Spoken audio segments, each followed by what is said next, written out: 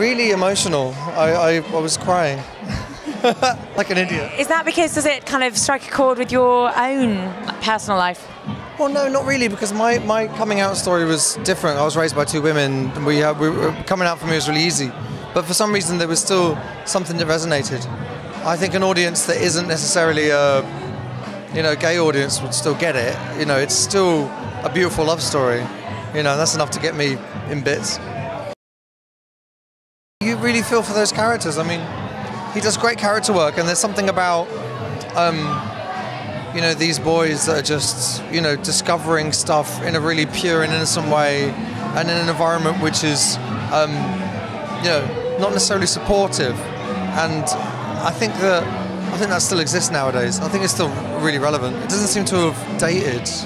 I thought it might be quite dated when I saw it, in a charming kind of nostalgic way, being 20 years old, But actually, I think it still feels really relevant. Would it have a say in the kind of gay marriage debate that's going on at the minute? Maybe. I mean, it's a basic love story, and it's I suppose it affirms the idea that gay people fall in love in the same way that straight people fall in love, and the emotions are the same, and the connection is the same, and therefore, why shouldn't we have the same rights and equality? Why shouldn't we have the equal status as straight couples? Because the emotions are the same. Would it have a say in the kind of gay marriage debate that's going on at the minute? Maybe. I mean, it's a basic love story, and it's I suppose it affirms the idea that gay people fall in love in the same way that straight people fall in love, and the emotions are the same, and the connection is the same, and therefore, why shouldn't we have the same rights and equality? Why shouldn't we have the equal status as straight couples? Because the emotions are the same. And also, the great thing about theatre is it's very powerful. It's a really powerful thing. I've not seen the film in many years. The film was, amazing. But something about seeing it in the theatre is just suddenly, I remember kind of sitting there watching it going, I'm really enjoying this. And at some point, like it was like in first act, and I just went like that, bang. It hits you in a way that film is distant. I was like, oh my God, and I was in bits, It's a really lovely piece. I'm glad I got a chance to see it. So will you really spread the word about this play now, having seen it? Definitely, I'm going to tell lots of people to come and see it. I mean, anyone's going to enjoy it. It was also really fun, really funny.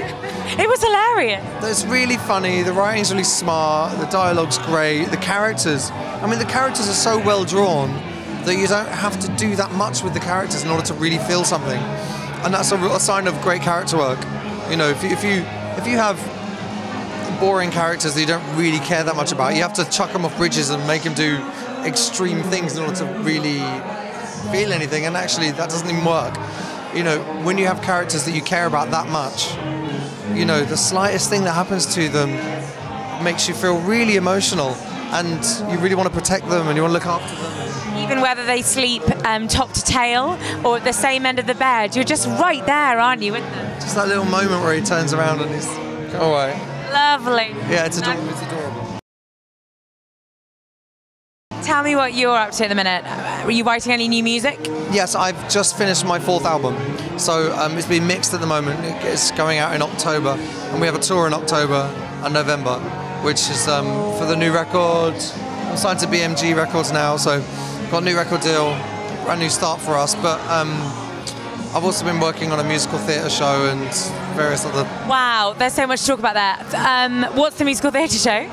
So me and my mate Tom. Tom's a TV writer, a guy called Tom McRae, really talented TV writer. He writes Doctor Who, and he's got a show called Threesome on Comedy Central. And we met, a year and a half ago, and we kind of mentioned to each other that we like the idea of doing a musical, and neither of us had done it. I mean, I write pop music, he writes TV, and he writes movies and things.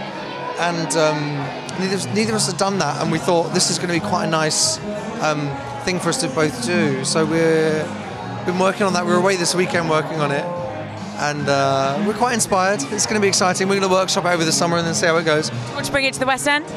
Yeah, of course I do. And what's it about, in a nutshell? It's about men. It's about men, and it's about It's a comedy, and it's about what it is to be a man in the modern age, I suppose. So women are going to want to see it so they can understand men more. Also, and really hot guys in it, so. And to do that, to drool over them. And then guys are going to want to see it to get to know themselves more too. Well, I think it's the kind of musical that guys are going to enjoy, you know, because not just the gays and the girls. It's a kind of musical that the blokes will like as well, because it's about them, and it's not in any way patronising or condescending, and it's not saying, you know, it's not really got a message or such. It's just watching these guys and seeing how they handle it, you know, how they handle being in a bloody musical, you know, it's tough. Now tell me just quickly about your album. So what's that going to sound like? Is it going to be different? No, I just think it's going to be really.